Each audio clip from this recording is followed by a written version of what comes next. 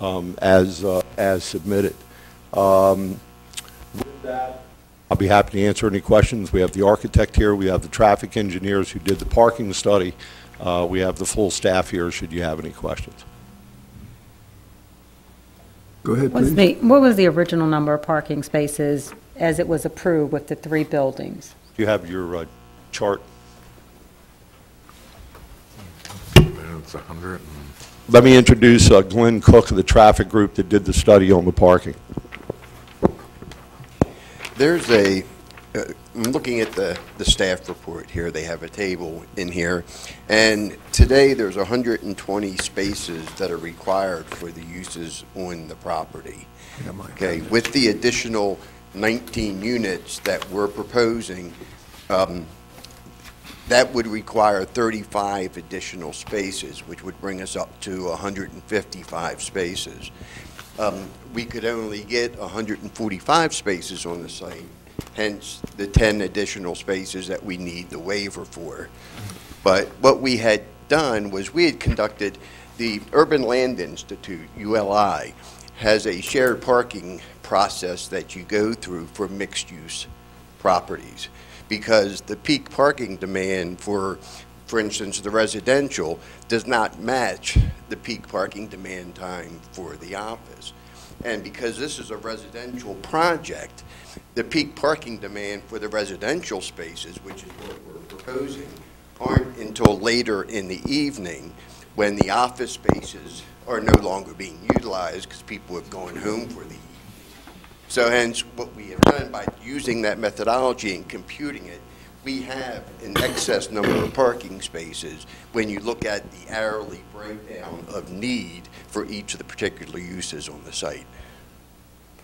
How, you know, with this being a multifamily property, how will you restrict the number of people who actually park there? I mean, when I think of today, 55 and older, that's not really old, you know. I mean, a lot of people are still driving at that age. So I guess the only question I had was, how can you balance making sure there's appropriate parking for 7-Eleven and the mixed use? You know, the assumption is that there'll be less cars there. Correct. But we know, I mean, even in current multifamily properties that have been existing today, a lot of apartments are going to permits because extra people are parking there, extra people live in those buildings, and so I guess I'm trying to wonder how we can balance that to make sure that everybody's going to be happy.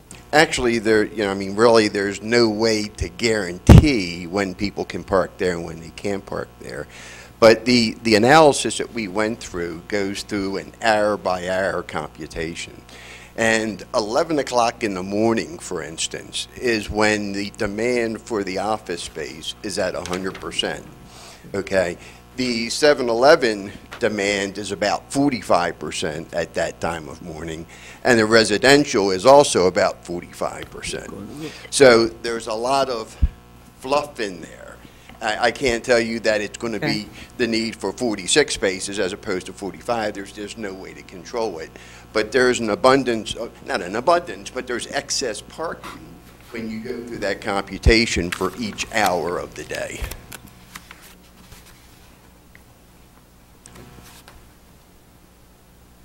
Thank you. Any other questions? Any other questions, Mr. Chairman? There was something about lingering around the 7-Eleven, and is that going to be addressed at all? I don't know what the issue is. There is a issue of the citizens' concern that this area, which is designated for the park and for this marker, this is the first African-American baseball team. This was the diamond they played on in the Oak Grove area. And it was asked if that particular plaque and park could be moved to another location on the property. That is an action that has to be taken by the City Council. It's not our place to designate that. Some citizens had expressed a concern they'd like to do a garden in this area. And they were concerned that if it's not Finn's property, they would get loitering off the 7-Eleven. Okay. Not in your area. Okay. Any other questions? Thank you, Mr. Chairman. I have another person on the sign-in sheet. It looks like it's Unda Brown. Good evening. I'm Linda Brown. I'm a resident at Park Place Laurel condominium. One of the concerns that, and you started addressing it from a parking standpoint, is the parking because of the fact we have a Chinese restaurant that is 10 a.m. until 11 p.m. daily, every day of the week. We have a grocery store that's also 7 days a week.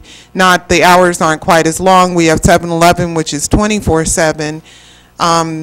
And there are several businesses, one in particular that has some training that happens not only during the week, but also on the weekends. And when they do have classes, they tend to have anywhere from 20 or more cars in the parking lot, which really puts a lot of stress on it from a residential standpoint, where when you come home, there's just nowhere to park. Some people have had to park in the proposed area for the new apartment building. I don't know what the answer is to that. You know, if we went to some type of permit, is that something that we would have to handle, or would the city get involved with that? That's private property. The city would not issue parking permits on private property. Okay. Okay.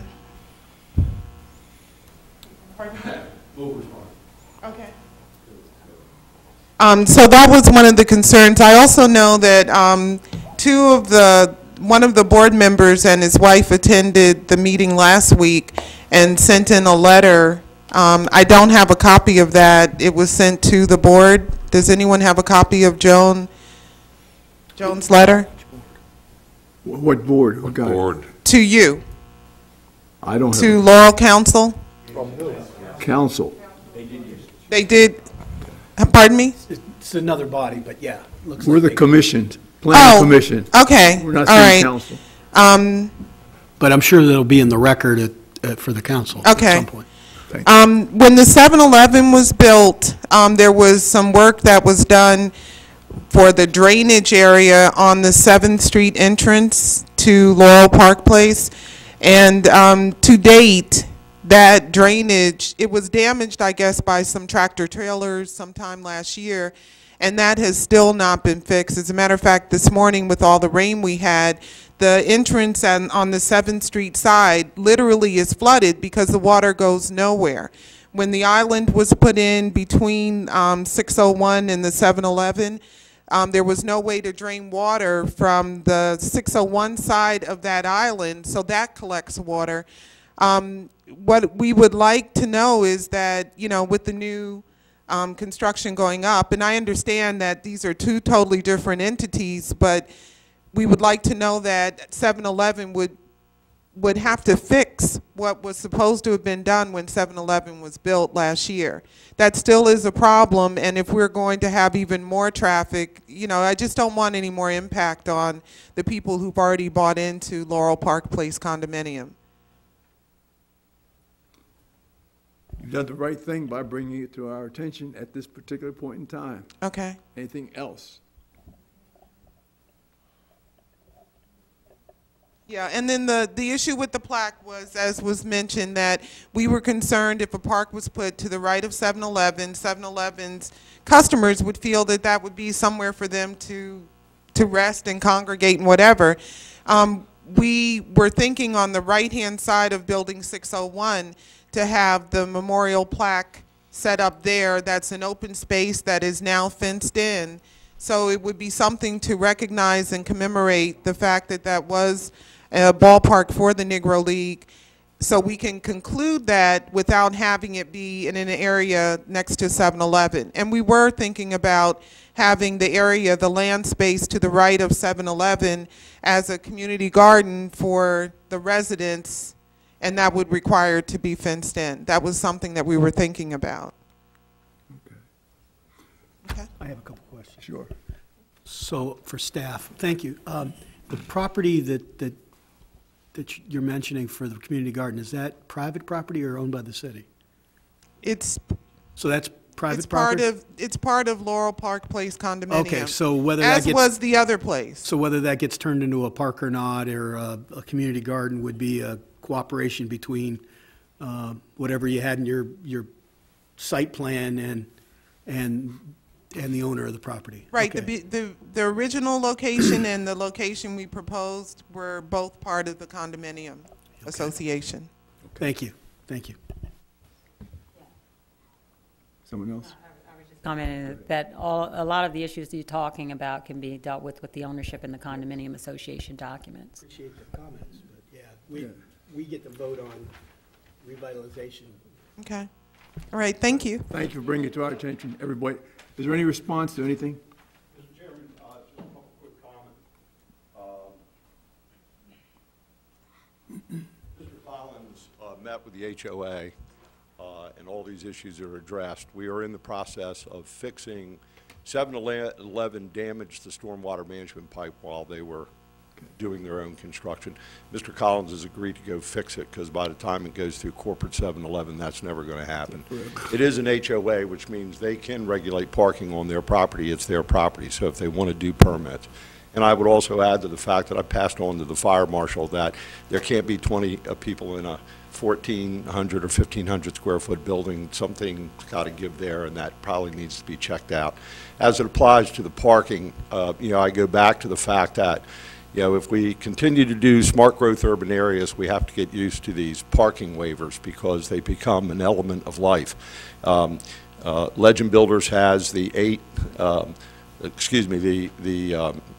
4 buildings just across from the 7-Eleven, of which 2 of those buildings, or 8 apartments, are age restricted, and the other ones are non-age restricted. We have 32 parking spaces on both, and yet we only have 14 registered cars, and we're 100% occupied. And again, you're falling, as our traffic engineer pointed out, we have a lot of people that, in the case down where we are, which is right around the corner, we have people there. There's a couple age restricted that do not have a car. There's a lot of young couples with 1 car, and there's a lot of them that are using the bus system. And so I think while the 10 may sound like a large number, it's very small for a setting like this. And in addition to that, I think we can address this this influx of large crowds.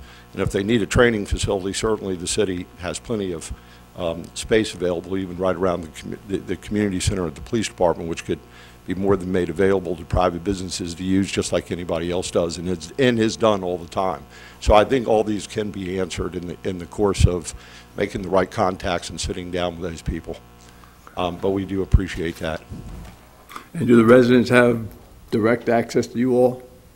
Well, yes, yes.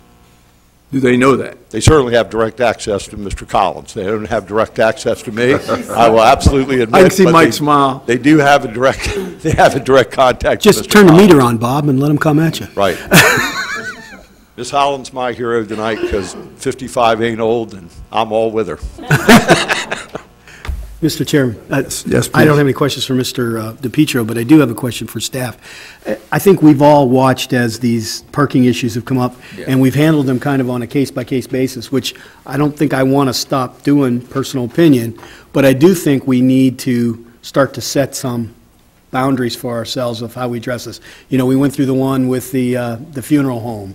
We went through, we've been through multiple iterations. I just think for the good of the staff and for the development community that are doing exactly what we wanted to do with these revitalization zones, we ought to be able to set some expectations of what would be reasonable and what wouldn't be. I think if you went back and looked at the last couple of years of waivers, right, there would be maybe some patterns pulling out, but that would be nice to have that highlighted to us at the appropriate time and say, okay, you guys dealt with 15 parking waivers, and here's how you found for them over the, pick some span of time, just so that we could stay consistent. From a pattern or from a solution standpoint? Well, each one of them is a case by case, but I think Mr.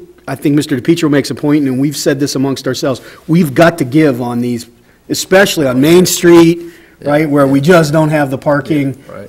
You know, the one on Route 1 there for the funeral home, that was a little different because there was literally no place else to go, right? They were going to be parking in dangerous places, and I think we kind of held the line on that one. But I think it would be good to look back Okay. at the appropriate time. Certainly nothing we have to do today. Okay, Wonderful comment. very good. Without a hula skirt. I can bring it. Anything else? No, sir. Are we ready for a vote? I'd like to, oh, If I may, there's one thing I always like to tell the commission and the city council, particularly in the arena of affordable housing. The permit fees on this single building alone between the city of Laurel and Prince George's County is WSSE with the Washington Suburban Sanitary Commission is $500,000 in permits before we put the first shovel in the ground. That's on your boat. comes out of your fee. Just find out what our cut is. And, no, I wouldn't even raise that question, man. You decided. Mr. Chairman. Oh, no, yes. I'd like to make a motion to recommend approval for revitalization overlay application number R02-01-212, amended overlay plan, ordinance number 1767, 605 7th Street, Park Place project. And it doesn't have a resolution, I don't believe. No. Don't- Oh, 12-15? And 12- resolution number 12-15-PC. It's been motioned. Is there a I'll second? second that. Thank you, Mr. Kish. Ms. Green? Mr. Wilson? Aye. Mr. Kish? Yes. Mr. Walford? Yes. Mrs. Bettman? Yes. Chairman Williford? Yes, Motion carries. thank you. And same for 1215 PC, correct? I Yeah, included he Did you include it? that, Okay, yeah. good. Oh, got it. So I think we're done with the business. Yeah. We're going to move to the other. We'll do that. Just encouraging the dialogue. Residents, you know who to get in touch with. Yes, as often as you can. Squeaking wheel gets the oil. You know that old expression?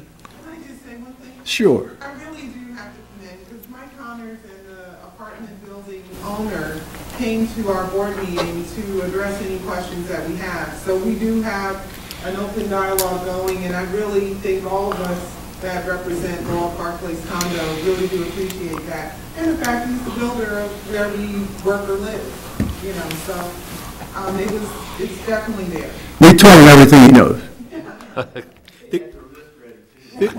The good thing about Mr. Collins is he lives here. We know where he lives. So we'll just raise his taxes if we have to. Okay. Thank you. Thanks for coming out. Thanks. Thank you very much. The meeting will not conclude now. We're going to, if you want to leave, you're free to leave. What we're getting ready to do is in-house business relative to electing a chairman for the commission.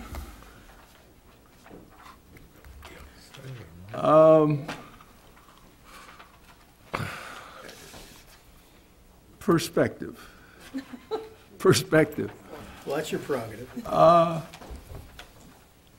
You all make this easy. I don't know why everybody resists. We have a good leader. I don't, right. I hear that, but there's no basis for it. In fact, as long as I'm able, I'm glad to, but, you gotta, in special forces, you always have cross-training. Backup, somebody falls down, somebody else can pick up the slack. And there's nothing difficult, there's a lot of common sense, but I also know that common sense is rare. No, I think sitting in that seat takes some perspective. You've been on this committee for a long time. You do a great job. It's always a fun meeting, and if you're willing to serve, I think I, for one, would be more than willing to support you. You just don't want to do your hula dance, No, that's I'd all. second Okay. that. So I'll make a motion to re-elect our fearless leader, Donald E. Williford, as our chairman. The third. So I'll make that motion. Do we have a second? I'll second that. We have a second. Sarah, call the roll. Yes. Mr. Once in a life. Wilson, Yes. Mrs. Bettman, With pleasure, yes. Mr. Walford. Yes. Mr. Kish, Most definitely. Chairman Williford. Yes. Put up the white smoke. Motion carried. White smoke. On the first ballot. Oh, Congratulations, sir. I don't do that. Yes, Oh, congratulations. yeah. How about a Listen, thank you? If I We start thank coughing, you, too. it's because of all the smoke that's being blown around. You just know the old guy has nothing to do. Ha, ha, ha, that's not true. Meeting? Are we gonna let him adjourn? Yeah, let's adjourn the meeting. Is there any other business? Meeting is adjourned. We have some things to sign, right? Borrow your pen. The original ethics one? Yeah. Oh, yeah. Oh, that was insane. Did you ever look at that original ethics form that they had? I did, and I Thanks I again, freaked Bill. out. Well, that's, That's we were why saying the same. I just He was told saying her the same if I thing. had to fill out who I own property with, Oh, this is blue where I ink, you own know. property. The old one, yeah. No, that's the It was, new, it, it's the new one they're trying to Oh, no, I pass. Yeah, love but blue they're- ink. no, yeah. They're not gonna It, pass that was more Some people, than my some things have to be in black. SF-278 at work for I've not had a government. hug, I've not had a hug, sugar That's on more the in depth than mine, Say my what? government would have worked for me. Yes. I didn't see know. any L. I mean, that was. I mean, the only thing left is to put me on the box, and I do that every year. There you go, there you go. Thank you for accepting. The one they just sent? No, not that. No, no, no, I no. wrote The in. one I before they called came Craig, in and we said, were like, You guys what? serious? And he That's- goes, stop, you don't have to do it. I did the same thing. And I don't have any It was money. getting all I can the- imagine if I was this neither- guy. Yeah, that's what I was gonna say. Me too, but it was like, I was trying to figure out, okay, then basically with mom and dad living, I would have to get all of their stuff the way that one was written because they're not. It was like really bizarrely written. I mean, that. Yeah. I actually No, do we- for- I don't wanna for keep this one. I'll keep this one just for the, because of the Park Place, and I figure it's coming back home. Yeah, this is gonna come back, right? Yes, because it's going to the city council, right? And then will it come back No. to us after city council, or no? No, since it's an amendment, it should. Oh, okay. And the city council, It's already been